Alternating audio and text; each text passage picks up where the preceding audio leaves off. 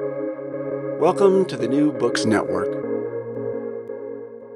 Hello and welcome to another episode on the New Books Network. I'm one of your hosts, Dr. Miranda Melcher, and I'm very pleased today to be speaking with Dr. Amy Paeth about her book titled The American Poet Laureate, A History of U.S. Poetry and the State, published by Columbia University Press. This book does a really interesting examination of the American Poet Laureate and reveals that the state, the government of the United States, is actually probably a lot more part of the story than we probably think.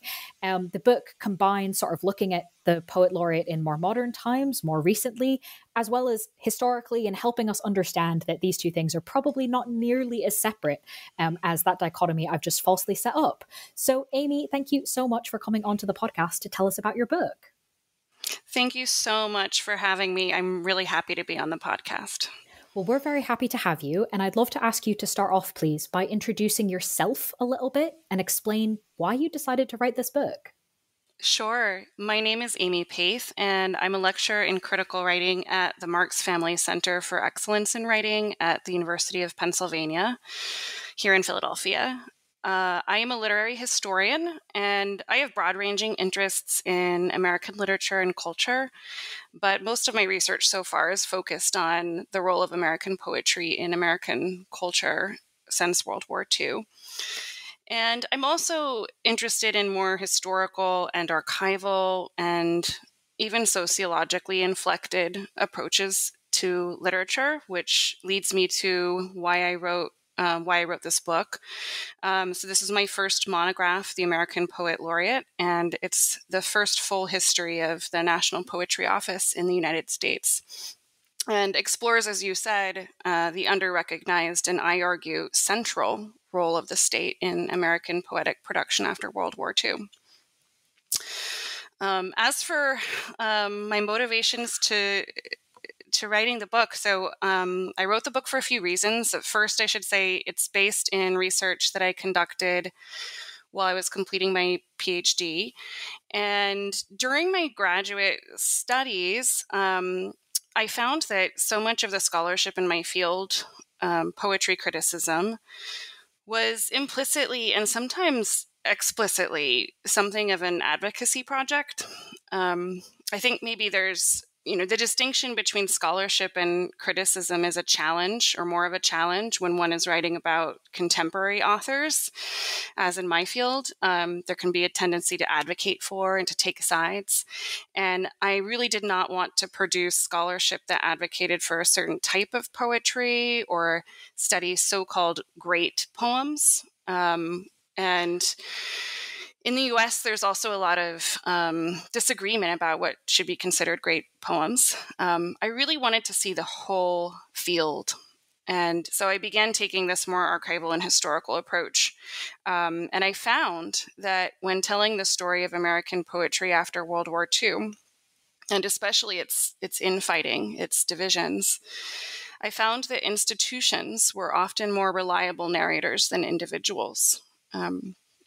So in other words, I became more interested, or at least just as interested, in institutions than in individual poets. And as I began studying the institutions that shaped post-World War II poetry in the U.S., I kept coming back to, my research kept leading me back to the state, meaning quite literally the federal government and its role in shaping poetic culture. I began undertaking research at the Library of Congress in Washington, D.C., and the National Poetry Office, now called the Poet Laureateship, what this book is about, was an understudied example of the role of the state. And it became a lens for me through which I could understand the broader role of the state in American poetic production. So, yeah, I guess to sum up, or like the short version of that answer is that I found I really loved archival research and that following the paper trails, not just the poems, was giving me a clearer historical picture of the field of American poetry. Love that. Love when someone goes into the archives and is like, ooh, wait, look at this story. Yeah. So thank you for giving us that introduction to the work. I'd love to kind of start off picking up on something you mentioned, right? It's called Poet Laureate now, but it used to be called something else. So can you take us kind of to the beginning? What was this position called, and what was it a bit, not before it was what we know it is today?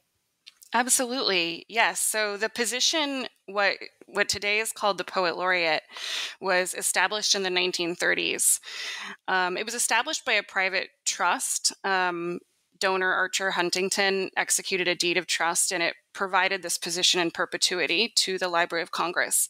And at this time, the post was called the Consultant in Poetry to the Library of Congress. It was first held by Joseph Auslander in 1937, and it wouldn't be called the Poet Laureateship for 50 more years. So when this position started out as consultant in poetry, this was not a public-facing or a nationally representative role. It really was more like a fancy librarianship.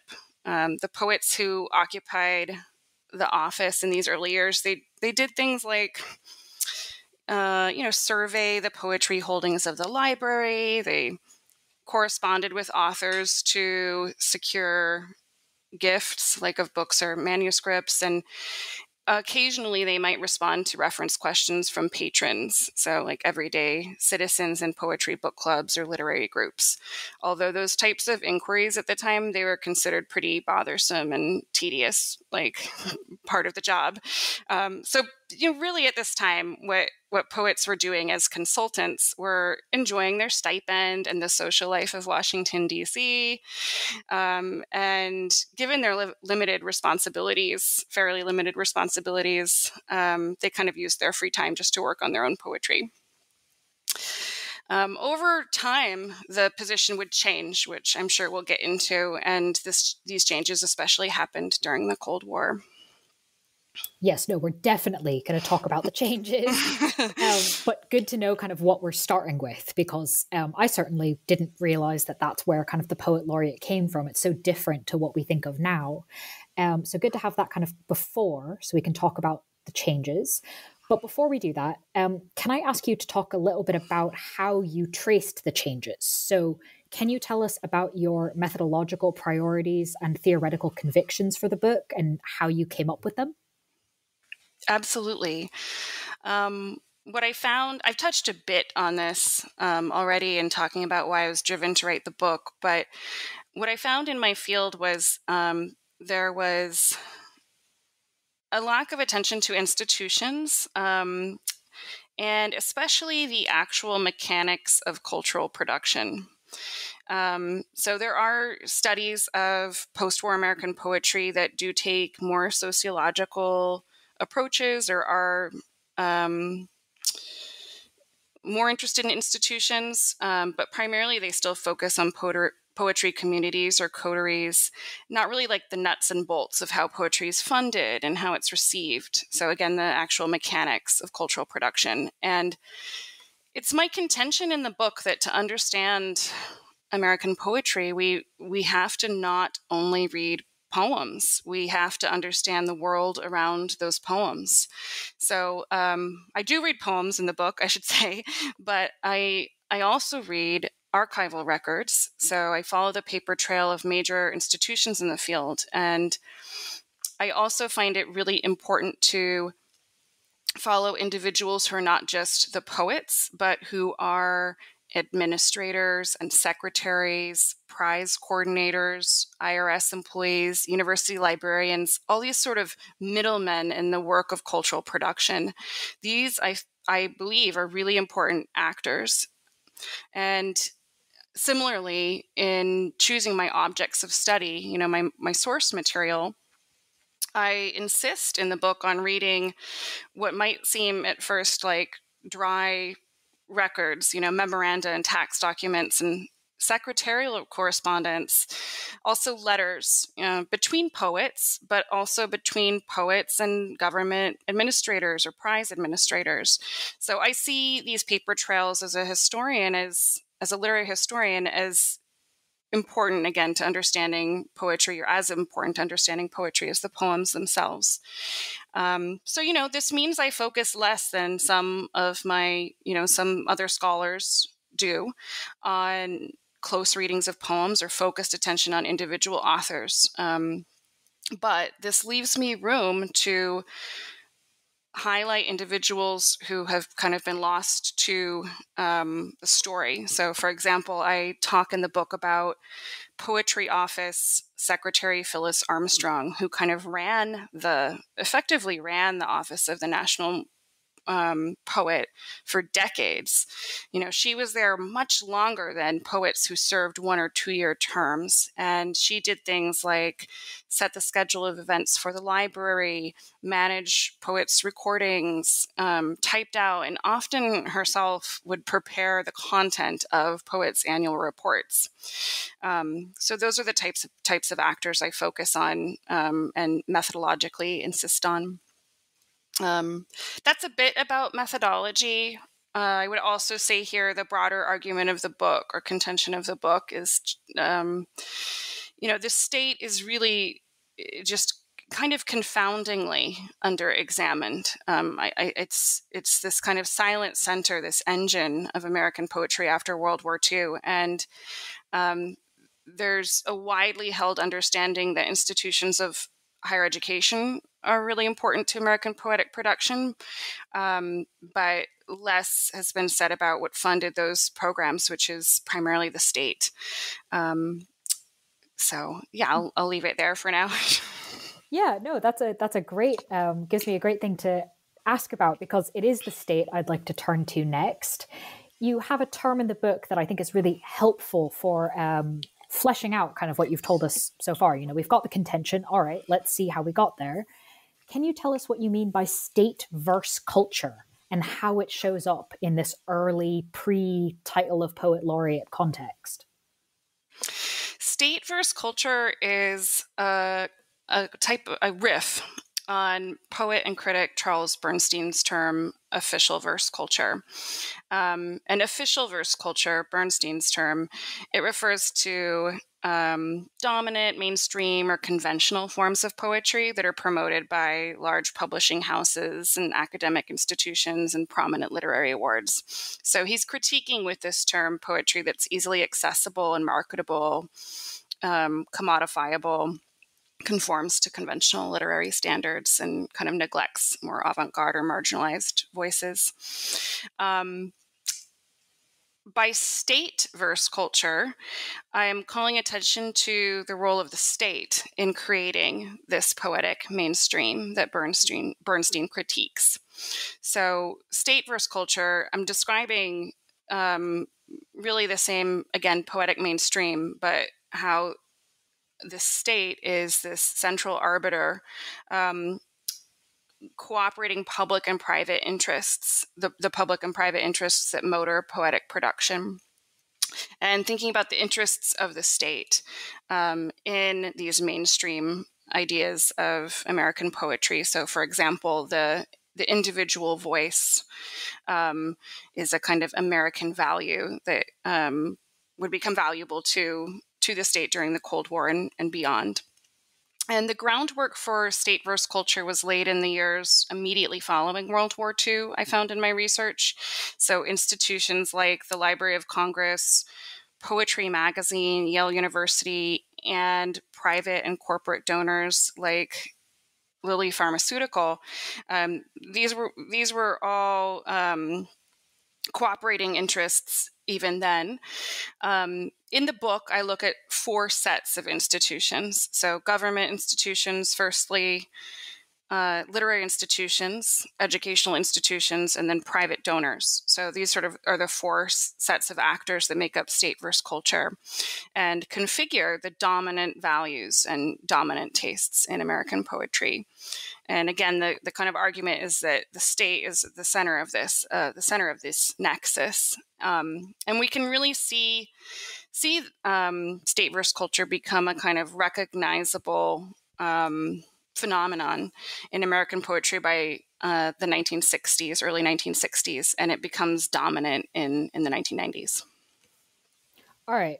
I'm definitely going to ask you about those, but before we get there, if you don't mind, I'd like to stay maybe in that post-war period with this nexus of actors that you've just helpfully laid out for us, something that seems, I mean, at least reading it, it seemed pretty dramatic happened in 1949 to configure or reconfigure the relationship between these different actors in terms of kind of the post of poet laureate and this idea of some sort of, I guess, maybe figurehead or nexus or locus of this idea of state versus culture. What's happening at this point? Yeah, in 1949, this was a really crucial year for the office and to the story in my book. So in 1949, there was a set of scandals at the Library of Congress. The first had to do with a prize. So in 1949, Robert Lowell was Poet Laureate. Again, then he was called the consultant in poetry.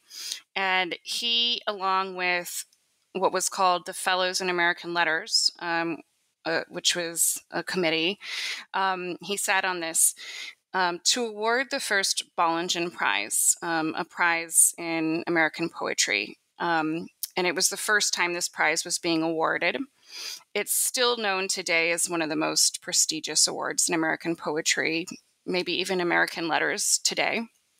And the prize was, the scandal was this. So the prize was awarded to Ezra Pound for his book, The Peas and Cantos. And Pound was an experimental modernist poet who also was infamous for fascist radio and anti-Semitic radio broadcasts during the war out of Italy. He was imprisoned, considered a traitor. And at the time the award was being decided, he was incarcerated at St. Elizabeth's Mental Hospital. So a kind of unruly character. What happened on the committee to decide this award was a kind of can you separate the art from the artists debate. So, you know, they decided, yes, we can celebrate the poetry even if we don't agree with the poet's ideological values. So he wins the award, Pound wins the award, and this just prompted kind of a culture war at the time. Tons of negative reactions in the media. The New York Times ran a headline on it in its front page. Pound in mental clinic wins prize for poetry penned in treason cell. It really scandalized people. Everyday citizens wrote to their congressmen and senators upset about the award because, it was actually privately endowed, but had been decided by this organ of the government, these fellows in American letters. So what happened is the government sort of threw up their hands. They said, okay, you're right. This was a big mistake. And in fact, it's not the government's business at all to be making judgments in what they called matters of taste. That in a free democratic American society, right, the government shouldn't have anything to do with artistic judgment and all of these messy politics. So they abolished the award. They said we'll never even grant any award, right, determining what is good poetry again. They even discontinued similar or other awards in the arts, like for chamber music, other awards that the library administered. And the library would not administer literary or artistic prizes for another 40 years. The award was moved to, by the way, Yale University, although it was bid for by both Poetry Magazine and Yale to take over the award. It's still administered by Yale today. And as a sort of side note, I would say, Yale taking over the administration of the award really foreshadows the importance of universities in American poetry in the years to come. But the other scandal that I want to mention in this period, it's a few years after 1949. So in 1952, another modernist poet, William Carlos Williams, was appointed to the National Poetry Office to be the consultant. And this was kind of the McCarthy years. So he was effectively red-baited out of the office. Um, Again, citizens writing in, scandalized, why is this potential communist going to be in a government sanctioned position? So together, what these scandals meant, the scandals with Pound and then with Williams, was that the government really wanted to wash its hands of all this ugly business of making judgments in the arts. And constituents weren't happy with what, at least in the public eye, was government-funded prize in, going to a fascist or a government post going to a communist. So what happened is the poetry office ended up sitting vacant for the next 4 years. So in the mid-50s, from 1952 to 1956, there was no consultant in poetry. In some ways, maybe the story would have stopped there, right? Tried the experiment, didn't work, office is empty, prize is gone, we're, nothing more to see here. But of course, by saying it's empty for 4 years implies that at some point it stops being empty. Mm-hmm. So what happens to the position at the end of the 1950s? Yeah, at the end of the 50s is really when it was recharged. And so really the answer to your question is Robert Frost. So Robert Frost, who maybe is more of a household name, if a poet can be a household name, was appointed to the position of consultant in 1958. And Robert Frost represented a kind of opposite pole from the fascist, communist, kind of scandalous, modernist poets of Pound and Williams and these scandals a decade before. In fact, he had expressed outrage when Pound was awarded the Bollingen Prize in 1949. He represented quite intentionally, I would say, too. He really represented this very strategically and intentionally, a kind of down-home American image of himself. He was a farmer from New England, and he frequently wrote about settings from rural life. So he had this kind of homespun, all-American, regional, approachable persona. And again, I would say this is, he had an agenda with this. He was kind of in his sunset years when he was appointed, and coming into the office very late in life, he really loved the idea of kind of having, proximity to power. And he really believed that poetry had to do with national values and wanted to reclaim this role for American poetry and American life. And he was quite successful in this. Yeah, no, absolutely. And I think he definitely counts as a household name, which makes it so interesting to kind of see him come into this role, given the drama you've told us about leading up to it. Can we talk about the Cold War at this point? If we're now at the end of the 1950s, going into the 60s, we've got someone who's interested in power, who's known already for communicating. What role did this reconfigured poetry office play in terms of the US efforts in the Cold War abroad, as well as kind of what it means for the government to work domestically as well? Absolutely. So through Frost, really, I would say he motored this. The National Poetry Office itself became more important as a kind of representative voice of the citizen. So again, Frost is the national poet in 1958 to 1959. And after his appointment, he sort of stayed on as a consultant in the arts, and gives us a front view to these new investments of the state in the arts and in poetry. So, for example, he performs as the first inaugural poet at Kennedy's inauguration in 1961. So the U.S. didn't have an inaugural poet before this. And then the following year, he was sent by the State Department on a mission to Moscow and actually met with Khrushchev and gave readings in various cities around the Soviet Union.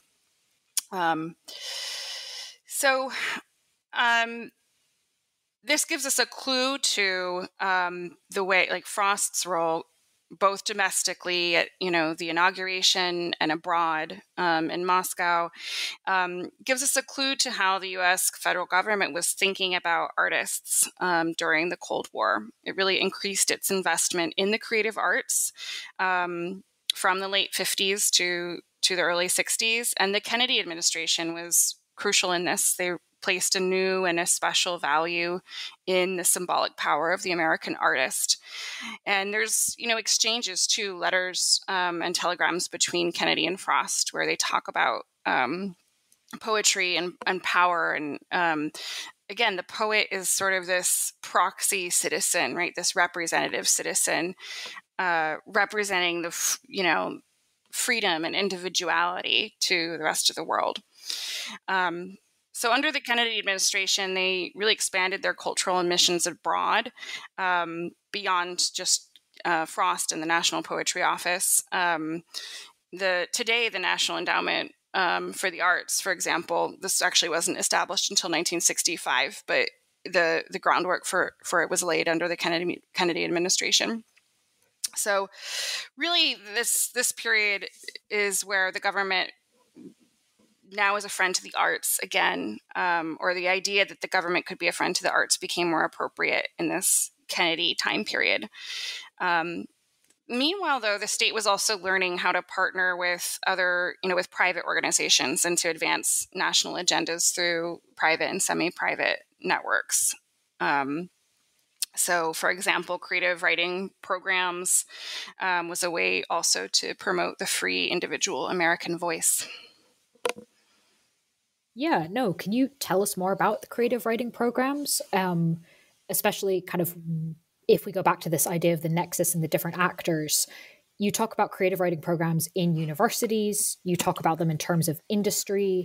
You talk obviously about the role of the state. What's happening with the development of these programs and especially the interactions between these different actors? Yeah, this is such an important question. So, as scholars have shown in my field very well now, beginning with Mark McGurl's The Program Era, creative writing programs exploded in the late 20th century. And they had far-reaching, even almost totalizingly shaped the literary landscape of post-war American literature. So, again, what these accounts of the creative writing industry don't often talk about is how the programs were funded, which again is by the state. And the state funded the creative writing industry as kind of part of an ideological Cold War effort, explicitly, but also covertly. So in the book, the main example I talk about is probably the most famous creative writing program in the U.S., or prestigious anyway, the Iowa Writers Workshop. Paul Engel, who ran the Iowa Writers Workshop from 1941 to 1965, was a really savvy fundraiser. And in the 40s and 50s, he was primarily just appealing to corporate and individual donors. So he received grants, for example, from the Rockefeller Foundation in the 50s. And the way he appealed to these corporate and individual donors was using a kind of Cold War lingo. He talked about the threat of ideological indoctrination from the Soviet Union, how there was the University of Moscow was accepting exchange students for writing programs, and the U.S. needed to have their own, writing programs. He talked about the living voice of the artist as the image by which a country sees itself and the image by which other countries are going to see it as well. So we really have this idea of the writer as indeed the poet as the unfettered, free, democratic expression of American individuality, contra the Soviet Union in his appeals to funders. They were successful. The program was doing really well. And then in the 60s, early 60s, Paul Engel began getting support from the state directly. With support of the State Department in 1963, for example, he went on kind of a world recruiting tour, especially traveling through East and South Asia.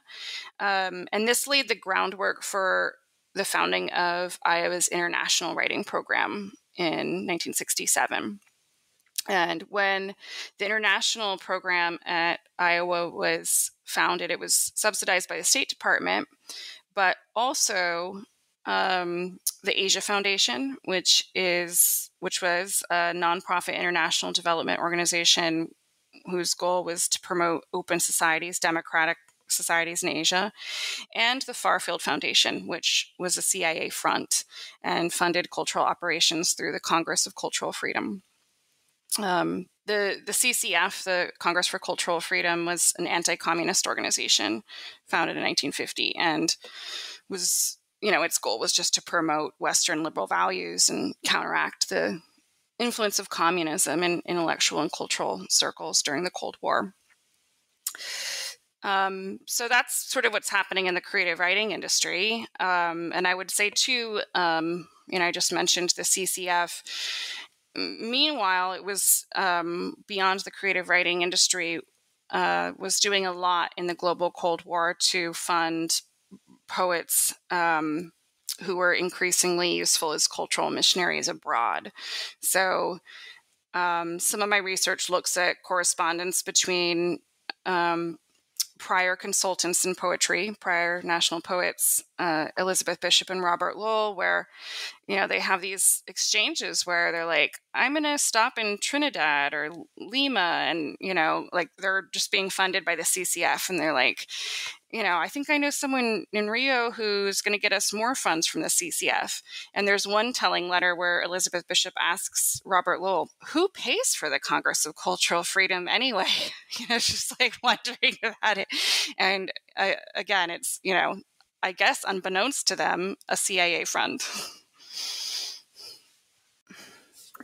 What a really interesting way to learn about, for me, coming not from creative writing, to learn about kind of those aspects to it. And fascinating as well to hear that kind of even people embedded in it were like, wait, where is the money coming from? Mm-hmm. So thank you for taking us through that piece of the kind of Cold Warrior aspect. Can you maybe help us understand another element? Obviously, the Cold War stuff is somewhat less relevant to today. But if I could ask you about another kind of way in which the poet laureateship and all of this sort of state-funded poetry stuff evolved in ways that are still incredibly what we have now, when, how, why did we get this whole National Poetry Project thing? And how did that become such a big part of what it meant to be poet laureate? Yes, this is a really important new stage of the office and continues into today. So the way we think about the poet laureate now in the U.S. is someone who is really, first of all, I would say projecting an idea of nation more so than we saw in the early years of the office, but also now poets laureate tend to have poetry projects, public-facing kind of activist-y programs that they run through the Library of Congress during their time in office. And this started in the early 1990s and is very connected to the Cold War history we just talked about. So Poet Laureate Joseph Brodsky was Poet Laureate in 1991 to 1992. And just in this 1 year term, it was very, very influential. I would say precisely because Brodsky was a Russian emigre He had been expelled from the Soviet Union in 1972. He had even served time in prison, doing hard labor when he was still in the Soviet Union. So he was a really interesting choice as poet laureate during these very years the Cold War is, supposedly or formally ending. He took office in September 1991, in fact, 3 months before the Soviet Union dissolved in December. So what was really interesting about this choice is this Russian emigre Brodsky becomes a proselytizer of poetry as a vehicle for American values. He praised the English language as quote unquote the best in one of his first press conferences as poet laureate. He believed that poetry could be this bastion of an enlightened democracy. And he, importantly to your question, he initiated the first poetry project as we know them today.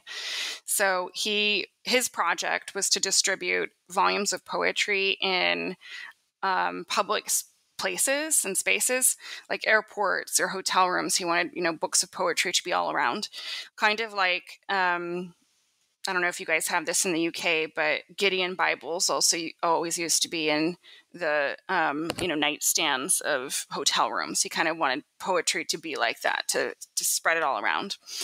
And this project wasn't actually very successful itself, but it became a kind of template for these public-facing and public-reaching poetry projects that most public poets laureate have undertaken since. So he kind of laid the template for future projects. Robert Pinsky, Billy Collins, Ted Kooser are some of the poets in the 1990s and aughts who ran these public-facing projects, which I can talk more about if you'd like. What I will say about them to begin with is that they had certain values. So they really established as their primary values standard American English, rather than multilingual poetry, for example. They really championed values like the populist accessibility of poetry, so poetry that is not too difficult or hard to understand, and the individual voice and individualism. And also the individual spoken voice was really important to Pinsky's project. So in other words, I would just say these at least these first projects, like in the 1990s and 2000s, that defined the position of poet laureate, they were not ones that particularly triumphed marginalized voices, or any less traditional forms of poetry. Which goes back to some of what you were saying earlier in terms of state versus culture and kind of the most accessible forms, I suppose, of the form. Can you talk us through, given that answer has very helpfully told us about the kind of state aspect of it, if we go back to your nexus of actors right from the beginning, what role were private organizations and relationships with private organizations playing into this sort of post-Cold War conception of poet laureate? They were playing a really important role. And there's a number of private organizations we could talk about, but I would say the most important one, not just a case study, but I would say absolutely the most important private organization during this time period and today in the field of American poetry is the Poetry Foundation. And what happened here is a really interesting story. So in 2002, around the time these projects were getting started and the poet laureateship was becoming more of this public-facing role, in 2002, Ruth Lilly, who was the heiress to the fortune of Lilly Pharmaceutical. So this is a pharmaceutical company known for insulin products for diabetes and drugs like the antidepressant Prozac. So it's a big pharma. So this pharmaceutical heiress, Ruth Lilly, donates $100 million to Poetry magazine. And this was a huge shock to the poetry world. It was even just a shock to the nonprofit world. This was the single largest donation that had ever been made to a nonprofit organization in the US. And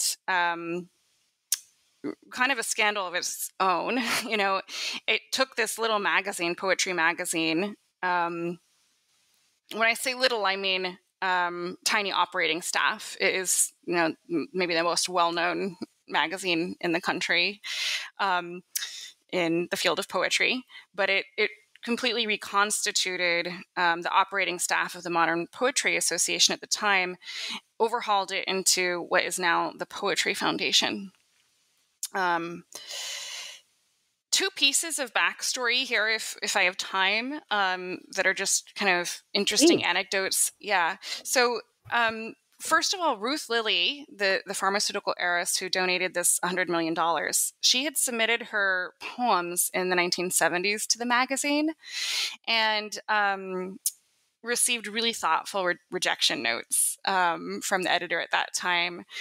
And that's just an interesting part of her story, I suppose. I guess she, maintained her love for the magazine despite being rejected. It's a good thing she got these nice handwritten notes from the slush pile from her slush pile submissions, or maybe the $100 million donation would never have been made. And the other piece of backstory goes back even further, from the 70s when she submitted those poems, which was back to 1949, our kind of year of scandal. So around the time of the Bollingen Award fiasco that we talked about. The editor of Poetry magazine, Hayden Carruth, he had actually written to Ruth Lilly's brother asking for support of the magazine. He knew they were doing some, philanthropic efforts, and the magazine was in funding trouble. And he wrote to, then it was called the Eli Lilly Company, and they expressed some interest, and then ultimately, said, no, we can't give you any money. So there's a huge irony here, that this Lilly donation was made 50 years kind of too late, at least for that poetry editor. He was actually fired a few months after this. He really wasn't doing well. But 50 years later, the Lilly donation kind of comes back through Ruth Lilly and transforms the magazine. So thanks for letting me kind of go on that detour. But no, thank you for telling us. Yeah, but what happens is now the Poetry magazine becomes this kind of huge corporate superpower in the poetry world, if that can exist in the poetry world. Everyone kind of resigns who's there, and John Barr, who is an investment banker and kind of poetry hobbyist, was appointed its first president of the Poetry Foundation in 2004. So just a huge kind of shift in the culture there. And Barr talked about how, poets should be imperialists and importers of experience, and we need to change the mission of poetry to make it much more accessible and populist and reach wider audiences, interact more with mainstream media and primary school classrooms. And also in this time began really supporting the work of the National Poetry Office, began supporting the works of the projects of Poets Laureate. In fact, one of the first things John Barr did as the new Poetry Foundation president was establish a new award in humor in American poetry with a pretty hefty $25,000 purse, and awarded it to Poet Laureate Billy Collins. So there was definitely a kind of alliance being drawn between the Poetry Foundation and the National Poetry Office. And Ted Kooser, Poet Laureate from 2004 to 2006, became promptly the first national poetry project to benefit from the Poetry Foundation and their new wealth and their new populist mission. His project had to do with putting poems back into newspapers. So again, a kind of populist agenda. His project provided newspapers and online publications with a free weekly column featuring contemporary American poems. And again, that was funded, it was through his post, but it was primarily funded by the Poetry Foundation. Those are some pretty strong links indeed. Thank you for taking us through that. We're coming up to, I think, kind of quite obviously the present, just in terms of the years, right?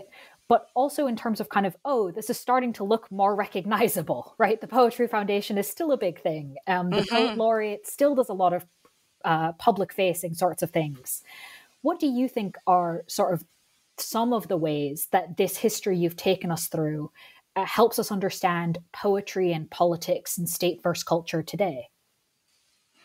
I think it's a really tough question. I would say this, poets of prominence, they do tend to be on the same end of the political spectrum.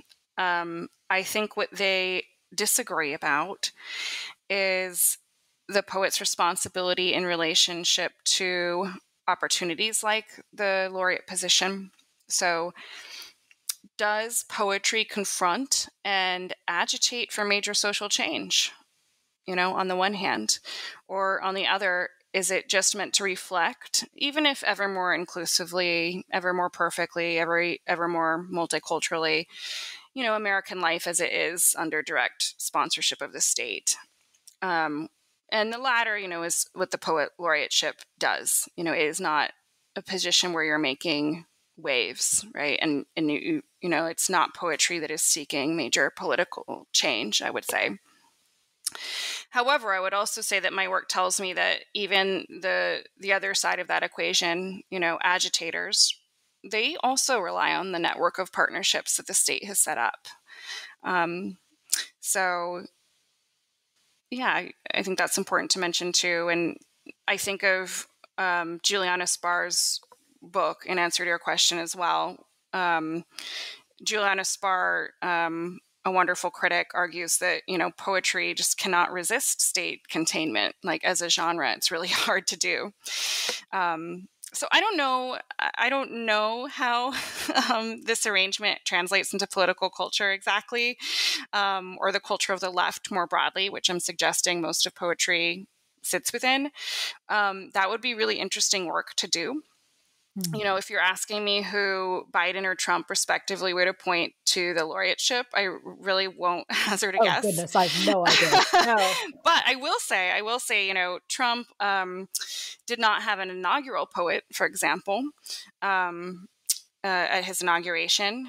Whereas for his presidential inauguration in 2021, Joe Biden had to very positively received, had Amanda Gorman read The Hill We Climb as his inaugural poet during that ceremony.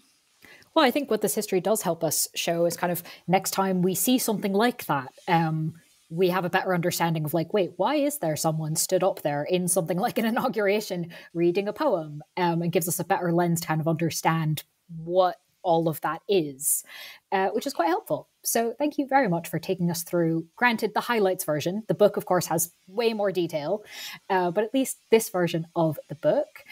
I only have one question left. You mentioned this was obviously your first monograph, something you've been working on for quite a long time, but it is out. It's been out for a little bit.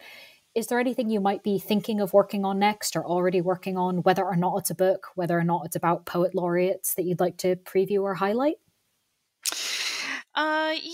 I mean, I have a few projects percolating, some academic and some non-academic. The primary one is an invited monograph from Rowman and Littlefield, collecting some of the research I've been doing on something not far away from the poetry world, but on post-feminism and American media. That's research I've been meanwhile doing, stemming from classes I've been teaching here at the University of Pennsylvania, for example, chick lit and post-feminism. But to be honest, before I turn to completing this monograph or other projects, I'm kind of taking a moment to just shepherd my two babies into the world. So this book, and then my actual human baby that was born 2 weeks before this book came out. So those are my two current projects. Yeah, no, fair enough. Both of those take rather a lot of work. So best of luck with that. And of course, listeners can read the book we've been discussing, titled The American Poet Laureate, A History of U.S. Poetry and the State, published by Columbia University Press. Amy, thank you so much for being with us on the podcast. I really appreciate your time. It was great to talk with you today.